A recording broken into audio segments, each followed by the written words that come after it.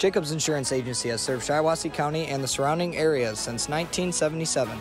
Just like 3 Point Podcasts, we've had 3 generations: Gary Jacobs Sr., Gary Jacobs II, Brian Jacobs, and myself, Noah Jacobs, serving our community, with offices in Waterford and Owasso on M21, just west of Home Depot. Stop in or go online to jacobsinsurance.com to get a quote or get your questions answered by our team.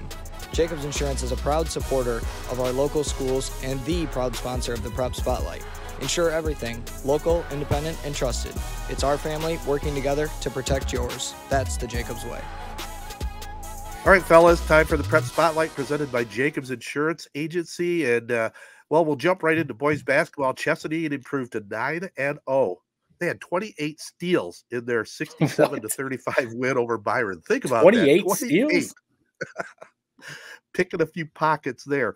Langsburg also down Plymouth Christian 91-74. Xander Woodruff keeps it rolling 38 with 5 triples.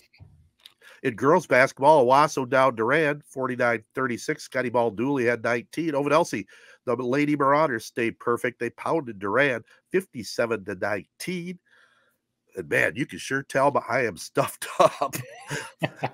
Let's go to wrestling. Durand had 3 champions at the Railroader Invitational: Cam Backus, Andrew Kesson, and Drew Allward. Each won their weight classes. Coretta's Jaden Eddington, who got an offer from Ferris State for football, took first in the 215-pound weight class at the New Lothrop Hall of Fame tournament. And he's a stud. Nice. He is having a nice year here, isn't he? I mean, man, when you just translate right from the football field and he's winning tournaments on the wrestling mats, I mean, it's impressive. Pretty amazing. Speaking of wrestling, Chesapeake's Quentin Everett won the 126-pound bracket at the Saginaw County tournament. And in swimming, Coretta boys stayed unbeaten down in Kearsley Lake Fenton 107-57 at the Olmsted Pool. Nolan Carr led the way with a pair of wins. Owasso also stayed perfect with a 184 win over Brandon Goodrich. Blake Bigger had 2 wins in that one.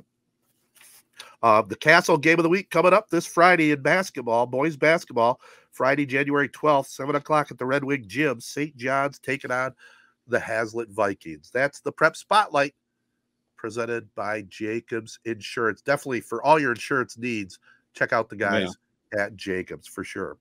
All right, fellas, let's wrap up this podcast. Been a fun one. I wish I was 100%, though. Don't have my game face on today.